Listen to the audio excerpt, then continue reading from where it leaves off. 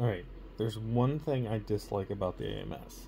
Though multicolored prints are awesome and cool, they have a slight issue.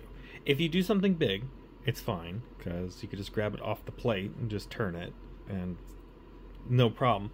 The problem lies when you start trying to do something small. So, say I wanted to print this little paw. Well, I have to have a prime tower because the black will bleed into the pink of the paws and it'll look not great. And there's not a way to actually get around prime tower.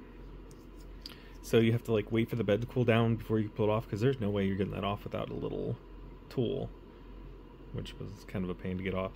So I had to wait for it to cool and then pop plate off and stuff like that. So I thought, hey, what if I do something like this?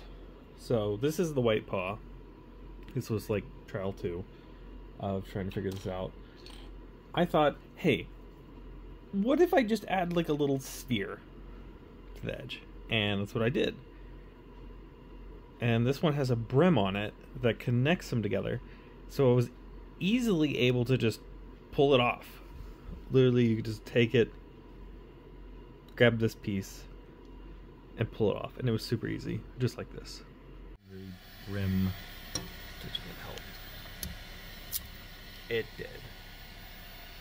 Wow, that was easy. Here are my settings if you'd like to try this for yourself.